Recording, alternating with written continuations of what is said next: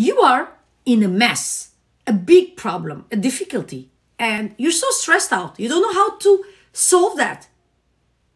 Is there anything to help you? Well, let's imagine a mountain, and from the top of that mountain, a river flowing down. And that river represents that emotions of stress and anger that you have. And you have all the time in the world and a spoon as a tool to solve that.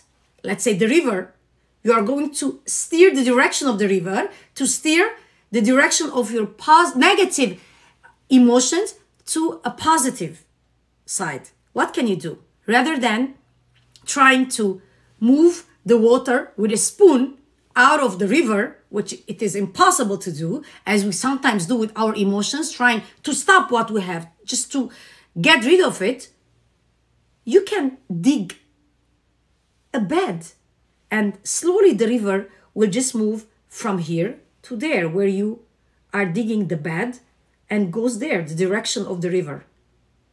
Just like that, when we have a problem in our lives, we have to see it from a different place. That's the only way we can handle it. Otherwise, the negative thoughts will always stay with us. So don't use a spoon or a shovel or anything to steer your thoughts by trying to get rid of it.